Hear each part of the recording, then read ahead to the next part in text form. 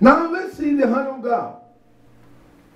So he says here in verse 10, and I say unto you, I am the Lord your God. Fear not the gods of the Amorite.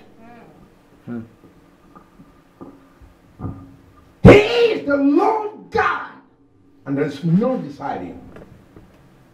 All other gods are dummy, bunch of dummies.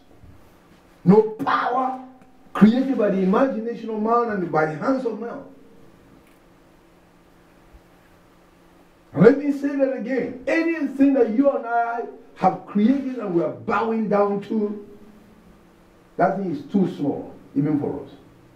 The God that you and I can make, that is not God big enough to save you. And I saw it in Africa.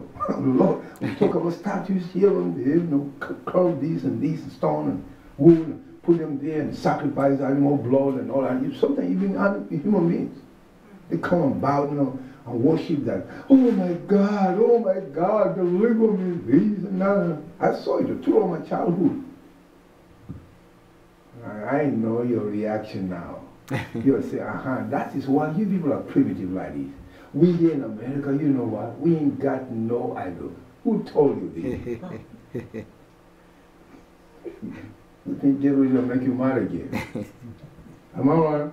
Yeah. You worship money here in America. That is God too. And they even call it almighty dollar. That is nonsense. The dollar is not almighty. Jehovah God is almighty. Amen. Hallelujah. Hallelujah. That's right. People, Americans are willing to do anything just to get money. That's true. Gambling, playing lotto. Oh, They will take God's money instead of giving the tithes and offering. They will go and gamble, playing lotto with it. And I go to those gas stations. I told them, Lord, I'm not a stranger, I have eyes to see. And then you go there, you know, when you walk into that, so that I go there to buy my gas, and I will see somebody looking here, I say, this is a church person right here. Hypocrite. They're looking around, maybe there's anybody who knows me now. Yeah, your pastor, your preacher may not watch you, but Jehovah God is there. He's watching you. We seem to fear the preacher more than fearing God. That is foolishness. And some of them will go there quickly and put some few dollars to the Indian, who has the gas station, and then they give the numbers, and I was standing out watching them, and then they get, quickly they get, and they go into their cars, and they sit down there with their windows, and the windows of their cars down, and just scratching at so everybody has seen that look like. Oh yeah. They're looking left and right. Very uncomfortable because their consciences are showing that it's wrong what they're doing. But they'll do it anyway because they fear people more than they fear God.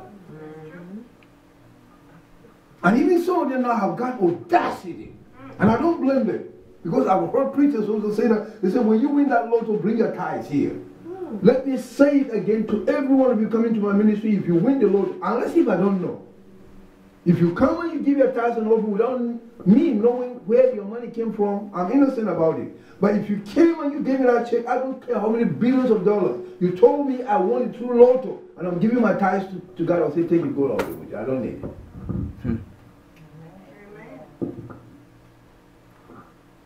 We are encouraging people to sin against God and get money to come and give tithes in the church. Something is wrong. So here, as I said, the idolatry in America is stupidity or avarice or covetousness. Love of money has destroyed us.